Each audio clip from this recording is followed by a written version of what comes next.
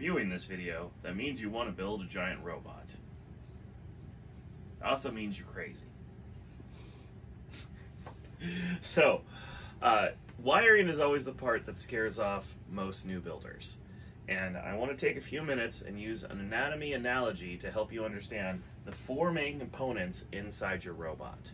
The first part, and probably the most important piece in your entire robot, is the receiver. This comes with your radio when you purchase your radio, and if it doesn't, the radio will list out receivers it works with. It's a tiny little piece, as you can see here in this photo. But this is your robot's brain. Brains. If you're a zombie, this is your favorite part of the robot. Brains. This is where the CPU is housed. It gets all of its signals, and it's what the antenna is attached to, the most important wire in your robot. If it gets cut, you lose all signal. Match over. But this actually processes all the signals that come in from the radio and then tell the other components what to do. Now, the receiver is only hooked up to a single piece in your robot through a 3-wire bundle. The yellow wire, which is the signal wire. This is where all the instructions come from the receiver to the heart. Look, I drew one arrow the wrong way. Boop. Then it has a red wire, which is the positive. And this is where the heart, or the electronic speed controller, sends positive voltage to power the brain, aka our receiver. And the last wire is always brown or black, which is the negative wire. And that's where used voltage comes back. Negative Ghost Rider. The peanut gallery. All right, so let's talk about the electronic speed controller. Well, all wires in the robot lead to the electronic speed controller. Wow! This is the robot's heart, and it is a glorified light switch.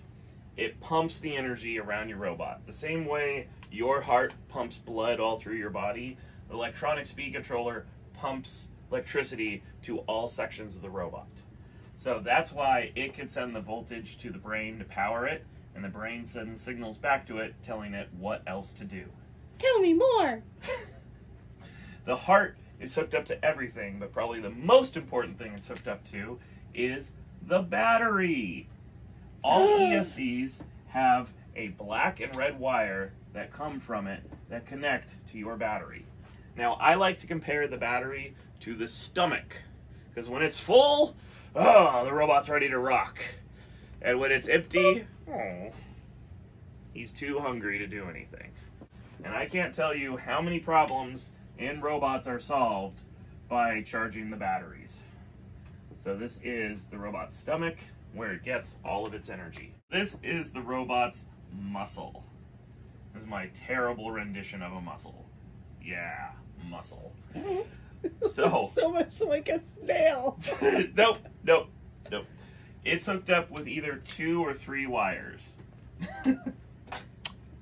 The positive wire and the negative wire. Typically, they will not use red and black, like a fingertech speed controller will use blue and purple, and that's because these wires can change polarity. Positive one way, negative one way will turn the motor clockwise, but then if you flip it to negative that direction, positive on the other one, it'll turn counterclockwise. So, this is the basic setup and the basic parts inside your robot and how they interact with each other. So, this is a Castle XLX speed controller. This is going to be the heart of Skorpios. Mamba number 5. We did use these when we fought Tombstone and Icewave in Season 5, and we were even using one for the weapon in Season 4. When you do open up your speed controllers, if they come with giant warning labels, I would recommend reading them. And first things first, I'm going to cut off these connectors that come with it and add the Anderson connectors that we use inside the robot. It's very important everything has connectors going between it. That way you can service the robot faster when you're in the pit area. If you need to pull sections away or pull certain components out, if you direct wire everything and solder everything, that means you have to on-solder it when the time comes to replace it or work on it. They just came out with a new one, which we're actually going to put in our weapon system this year and test it to make sure it's just as reliable as its brother here, the XLX, but unfortunately this particular one has been discontinued. This is a tool I love. These are some wire snips for larger diameter wires, and you'll notice they're curved so the wire doesn't try to run away from you as you're cutting it, which just makes life easier. It's also pretty dang good at doing a little bit of wire stripping. Just a little pressure, and pull. Twist this a little bit, and you can see this is one of the reasons I like Castle products. Look at that strand count.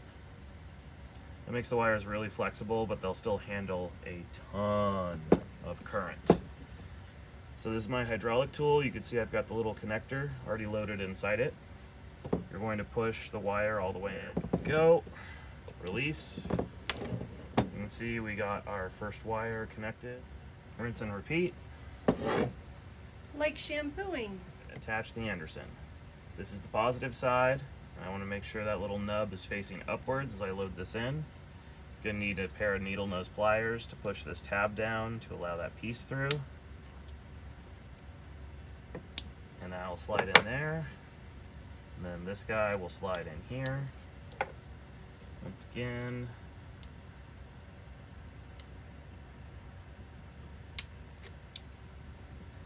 Click. Alright. So our next step is to attach these little connectors onto the battery leads. And so what I do is I sand the outside of this a little bit to make sure this will just drop on. And normally these are just crimp connectors that you just put the tool on and you smash it, just like my Andersons. But something I personally do, because I just don't trust anything in the arena, is I actually put a little bit of solder on this end so it's kind of like a mushroom. In my mind, this helps them not get pulled out when the battery's dragging behind the robot, and this connector is the one and only thing keeping your robot in the match. I don't know any other teams that do it this way, where they do a soldering step and a crimping step, but this is personally what I do with Skorpios. Enough that I see this pool of solder start sucking in to the part. See it there? How it just sucked right in? Yeah.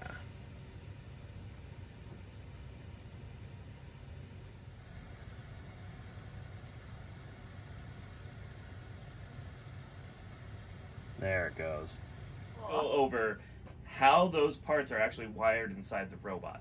Now, something Skorpios does, and a few other BattleBots do, is we make a giant division between the weapon system and the drive system.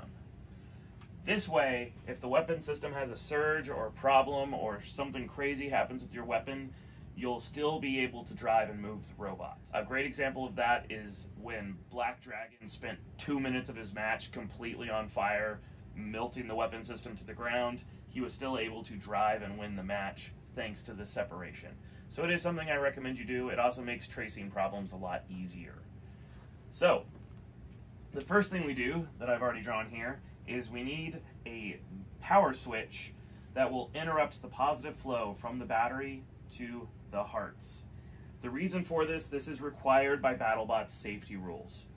The safety people have to be able to shut down your robot after the match, and so there are very strict things about having a power switch on the robot and having it labeled. So most of us use a Waiachi switch, which is shown here. This has to be mounted interrupting the battery's flow. So that's the first piece. Next piece is you're going to connect the black or the negative to your hearts.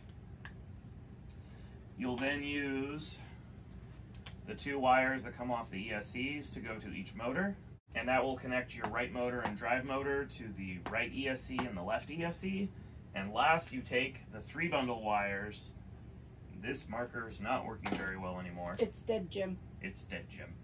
You take the 3 bundle wires and hook those into your hearts. Brain. Typically, you're going to use channel 1 and channel 2 for your 2 drives on the radio receiver. So, and then you're going to ask your radio to mix this setup for you. So it will then regulate and time these two motors together. So this is the drive system. It's fairly straightforward. And this is what I'd recommend you work on first and get running first, because it's frankly the more important half. Hey! No! Next up is the weapon system, and I'm going to recreate for you what Skorpios does, because Skorpios has a saw motor and an arm motor, so we need two ESCs and two motors. If you didn't have an arm or a function, you were just a spinner like Tombstone or any of the four-wheel verticals, it's just on-off switch, one ESC, one motor. But I'm going to show you Skorpios's. So it's actually Secrets revealed. completely identical to that one. Rinse and repeat, ladies and gentlemen. Okay, so I just went ahead and I bound this receiver to this radio, following the instructions as included. I'm not going to go through this because it's different on each radio system. So the radio you choose will have a unique binding setup. The next step, we have all of our connectors on everything, and I Martha Stewarted this off screen. We're just going to connect the three black ones together, and how we're going to do this is just line those guys up, grab a 1/4-20 screw, and then tighten that down, and then make sure to electrical tape it. The BattleBots safety people will come by if you have exposed terminals like this. They will tell you to tape that up, put it back, and fail your robot safety check until you fix that. So it's good practice to start doing that now, because it will be required later. We're taking the two hearts and we're connecting them to the Waiachi power switch. Once again, just a screw, a lock nut, terminals. I'm going to crank these tight off screen since you don't need to watch me work a wrench. And then last... Are you sure? I'm sure. We're going to take the last one, plug it here, tighten this, and then make sure to electrical tape all of this. Because if you do let these two things touch each other and short out, you could fry the $500 of hearts, you could blow up the $500 battery, or the $2,000 in motors that is sitting here. So all of a sudden, taking a few more minutes to use the electrical tape seems to make a lot of sense. Oh yeah, baby. Work it. Work. Cover girl. I told you they didn't need to see this. They need to see everything, Zach. Now it's time for a little bit of programming. So this is the Castle Link cable. This allows me to alter how these speed controllers work. Their default settings, when you take them out of the package, are for brushless motors, and specifically the 5th scale motor it's paired with. I'm not using that, so I need to reprogram them. I do use that for our weapon setup in Season 5, and so that one I could put in completely stock. But for our drive system, we need to reprogram these guys. So if you look on the back of the Castle Link, it shows a signal wire and a negative, and you'll notice I've done something special here. I've removed the red wire. Since I'm going to supply power via the battery, you cannot have the red wire in, otherwise you'll fry the Castle Link. So I plug this in. The yellow wire is the signal, the brown wire is the negative, and we make sure positive isn't touching anything. I'm then going to use the Waiachi switch and the power on key to turn on power to the speed controllers. It's kind of funny not having the receiver or any of the other segments on this. But we now have power. We turn on the Castle Link. And connects to the speed controller. It says your firmware is out of date. Please allow us to update it. Now, I'm going to be a little lazy here and load up my drive setup from Season 5. But I am going to take a few minutes to go through this with you guys. So under the Basic tab, okay, I'm just going to show you the 3 tabs and the settings I had on each one. I went through this line by line, but it took way too long. This is what I used during Season 5. It's what I used during the Tombstone match. However, electronics are not my specialty. If you see improvements that could be made, please leave a comment. With those settings all set and calibrated, I'm going to hit Update Controller. And boop! All done. We have our brain here with the 3 wire bundles that connect it to the hearts. The hearts are then hooked up through their red and black wires to our motor pods for Skorpios number 7. Both hearts are then connected to the Waiachi power switch, and the Waiachi power switch is connected to our max amp battery. This is the moment of truth, when I discover if I did everything correctly or if I screwed something up. So, we're going to power on. There's the first beep, and the second confirmation beep.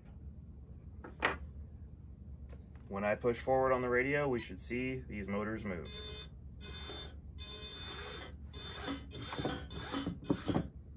And ladies and gentlemen, that's how you wire a BattleBot. To see how to do the weapon half, please check out our other Builder Blog episode number 7, More Weapon Power. I hope you enjoyed this week's video. Please like and subscribe because we got something special. So tell me, do you ever get sick and tired of duck jokes?